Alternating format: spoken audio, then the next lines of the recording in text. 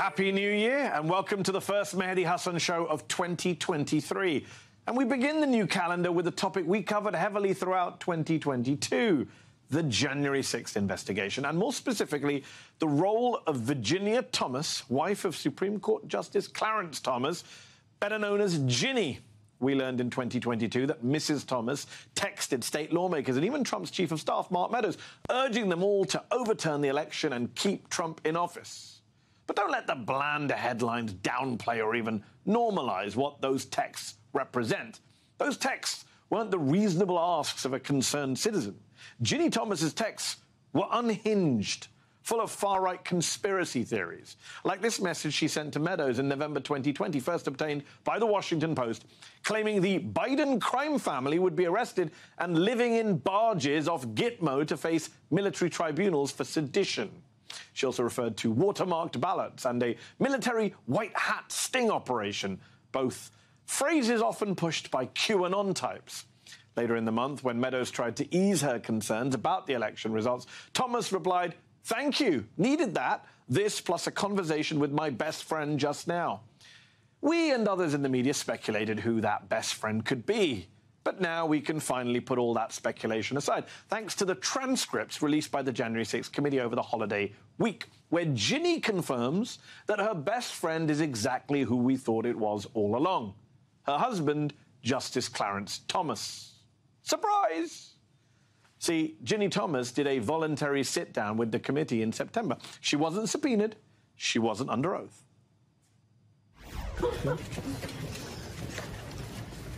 Did you speak with your husband about your beliefs of the election being stolen? In the transcript of that interview, we see that Ginni Thomas is asked, "Do you recall who you were referring to when you said you had just had a conversation with your best friend?" "It looks like it was my husband," she says. The committee continues, "Do you remember what you talked to Justice Thomas about that made you feel better and allowed you to say, 'Keep holding on'?" "I wish I could remember," she responds, "but I have no memory of the specifics." Later, the question, "Do you recall having any conversations with your husband about the fact that you were in contact with Mr. Meadows in this post-election timeframe?" "Absolutely not," she says. "He found out in March of this year when it hit the newspapers. He had no idea that I was texting Mark Meadows about the election." Now, we can all choose whether or not to believe Ginni Thomas when she says her husband didn't know about her texts. She claims she doesn't discuss her day-to-day work in politics with him, as he's apparently uninterested in politics. I choose to say, yeah, right.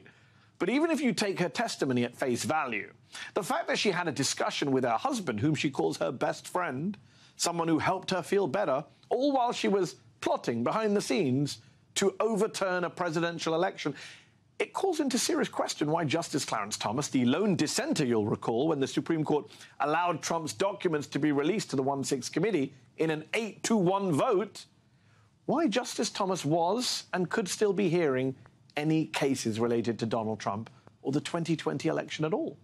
Democrats should have acted on this months ago. Again, on this show, we pointed out that impeachment is an option. So what are Democrats doing about it now? Well, here's 1-6 committee member Zoe Lofgren. Well, it did strike me as wrong behavior. I think, based on this, that Justice Thomas would be well advised to recuse himself from participating in matters that relate to this. Ah, yes. Simply calling for him to recuse himself. Again, something he's refused to do so far, and there's no reason to think he'll change his mind on that. Democrats have squandered an opportunity they had to impeach him when they controlled the House. They no longer have a majority in the House. That's now a non-starter. Good job, Dems. Now, there are some other interesting and important revelations from the Ginni Thomas transcript. She still believes there was fraud in the 2020 election, still believes it. When told by Committee Vice Chair Liz Cheney that people like Attorney General Bill Barr and White House counsel Pat Cipollone told Trump there was no evidence of widespread fraud, Thomas doubles down on her election denialism, saying it wouldn't change her mind if she knew of those statements at the time. Quote, "There's a lot of people uncomfortable with the 2020 election, despite what this committee is pushing. Okay," she tells Cheney, "I just think there's still concern." She later adds, "I just think there's still a lot of things that are still being uncovered, and so I believe there was fraud and irregularity, contrary to clearly what you believe." Bet you can't guess what she says when asked what her evidence for this fraud and irregularity was. Quote, "I can't say that I was familiar at that time with any specific evidence," she tells committee member Jamie Raskin, who asked what the most significant case of voter fraud she was concerned about. When pressed later on, she repeats, "I don't have specific evidence of fraud. It was just a general belief that was motivating me at the time." In other words, I believe it, therefore it must be true. Facts be damned. But make sure the Biden crime family are locked up at Guantanamo, nevertheless. Ginni Thomas does have one regret, though.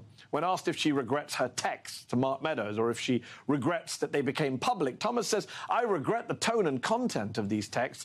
I wish I could have rewritten them. I wish I didn't send them. It was just an emotional time." Yeah.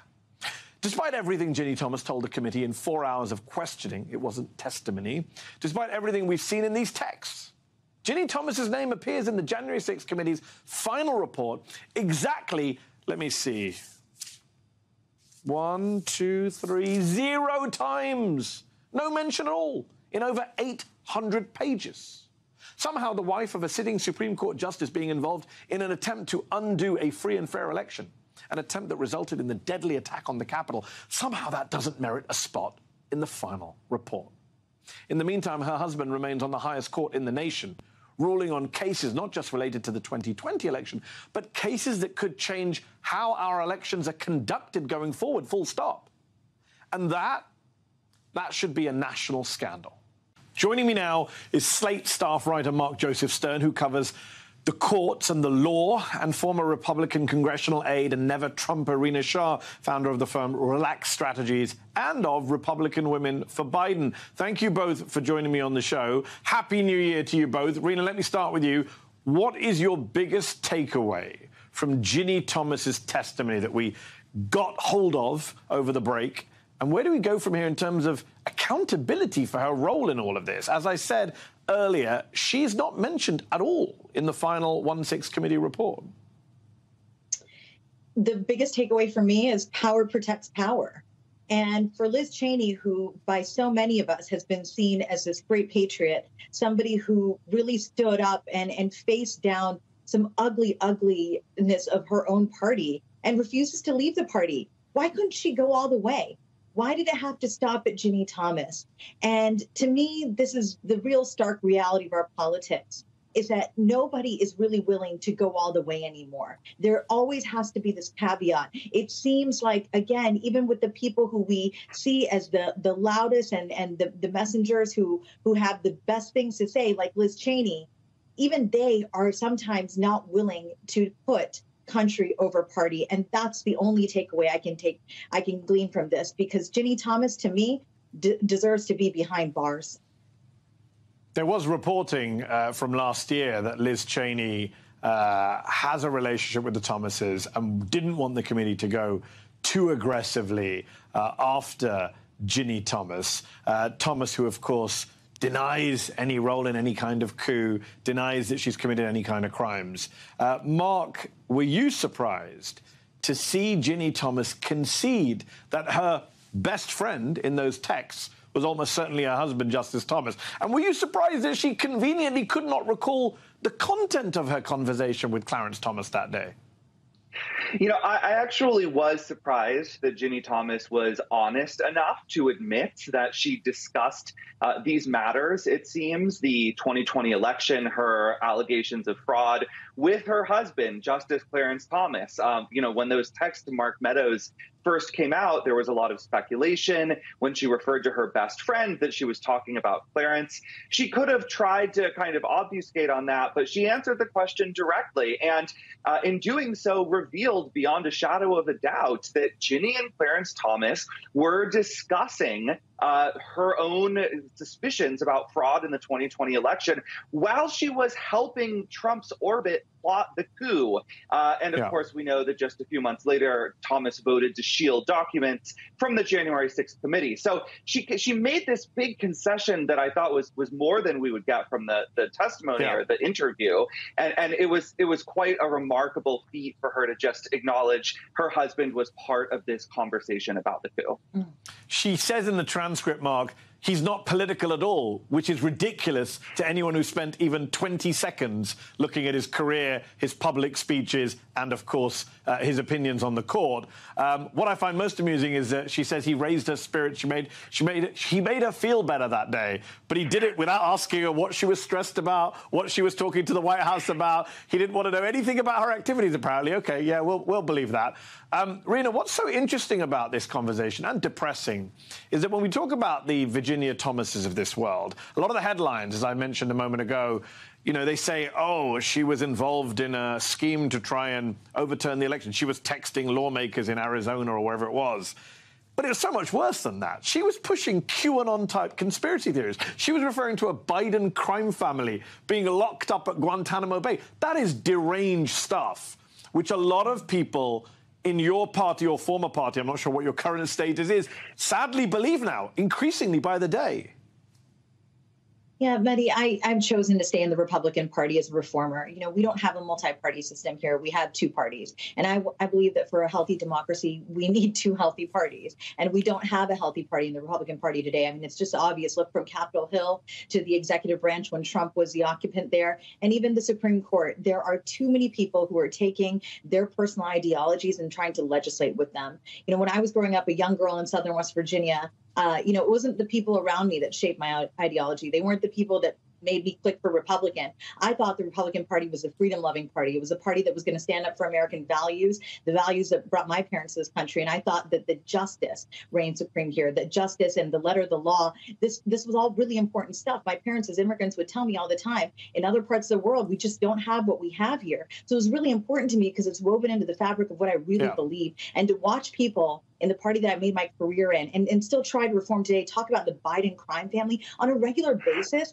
that kind of stuff is just so disassociated from reality that I've got to wonder how we stop this. And I think the only way to stop it is to hold the people in the highest positions of power to account. But again, the Ginni Thomases, they just consider themselves these low-level activists, yet they're pulling all the strings they possibly can. She was texting anybody in her Rolodex that she thought had power, people who are lawyers. I mean, this is just beyond it's just incomprehensible to me that this has not seen law enforcement.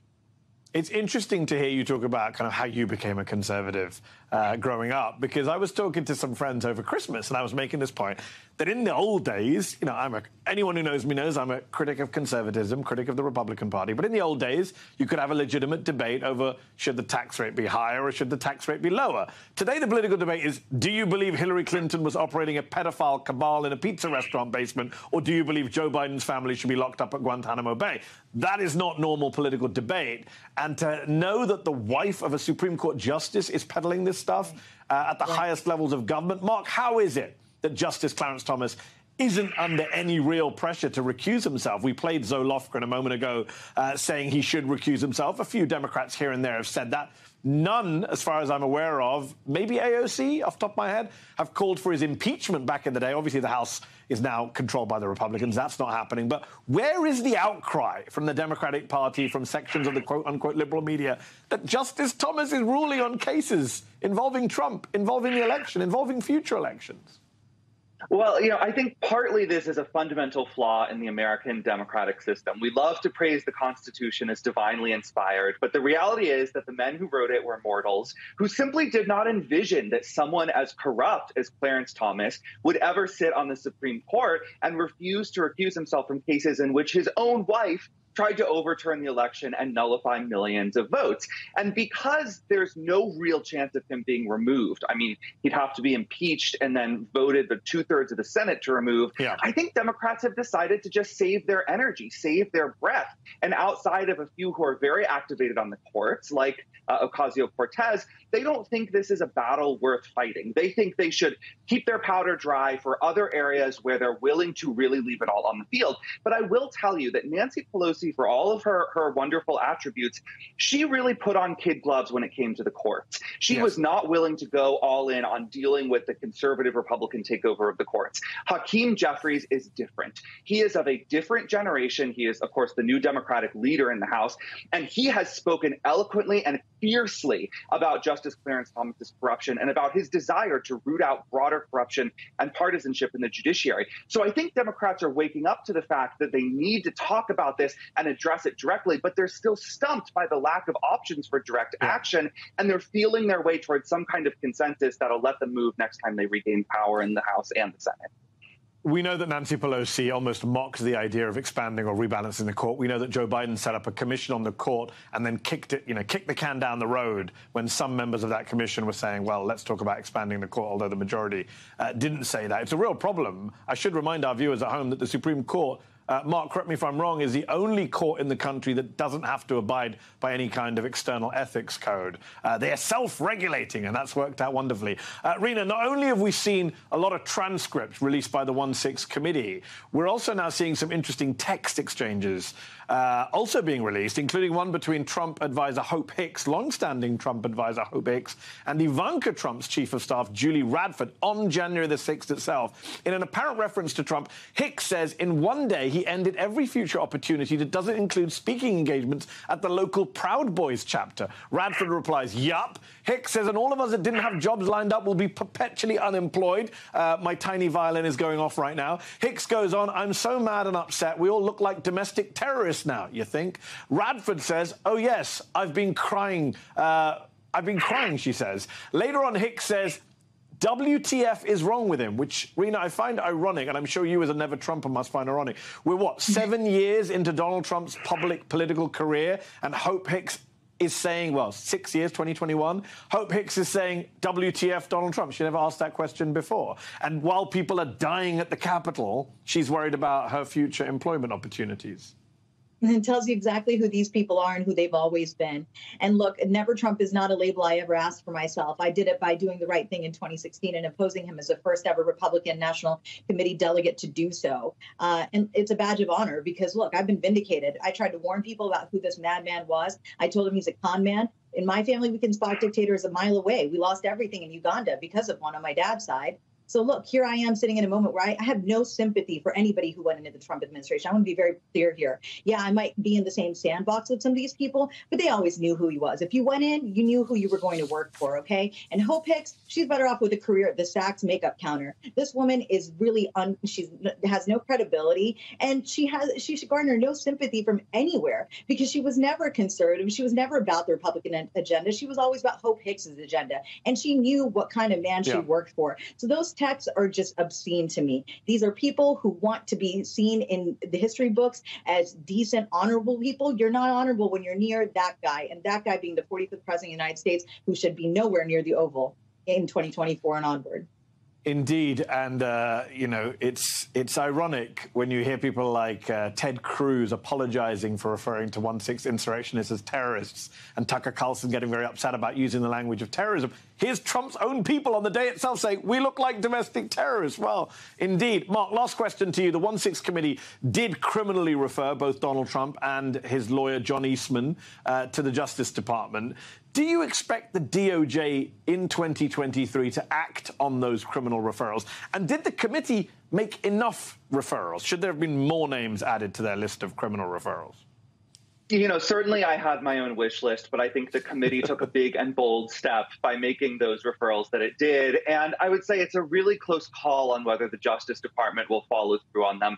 Frankly, you know, obviously, these main players committed crimes. They are difficult crimes to prove in a court of law. They involve these elements of criminal intent and criminal conduct that are going to be, I think, fairly easy for Trump and his confederates to claim they couldn't possibly satisfy because, you know, they were just at the top saying stuff, tweeting stuff. They weren't the ones invading the Capitol. They weren't the ones planning the step-by-step insurrection. The Justice Department does not like to bring cases it can't win. And so I think you're going to have a lot of long-term career prosecutors really worried about bringing some relatively novel charges against high-ranking officials and their allies and saying, you know, if we can't prove this and we fail and we get an acquittal, we will do far more damage to the January 6th committee than if we didn't bring charges at all. Although, one quick follow-up, Mark, while I've got you. There were two specific crimes, if memory serves me correctly, that Donald Trump is supposed to be referred for. The incitement to violence, I get what you're saying. It is very hard to prove. But the obstruction of a congressional proceeding, that seems fairly open and shut. He sent a crowd to the Capitol to stop the vote, and he wanted to go too. Yes, I agree. I think if you look at the individual elements of that crime, it gets a little more confusing and nuanced than that. The prosecutors would have to prove to a jury of lay people that he had the specific intent to send those folks actually into the Capitol to somehow physically, perhaps, obstruct the proceedings, to somehow grind it to a halt in a way that, you know, he never explicitly said. We all know it's what he wanted. That's what's frustrating about this conversation. We all know that they did what he was desiring, but I don't know if prosecutors would be able to get their intent across the finish line to a jury of folks who have never heard about this stuff, who don't have law degrees, who get confused in the midst of all this legalese. I certainly don't have a law degree, and it's because of what you just said that I probably could never get one.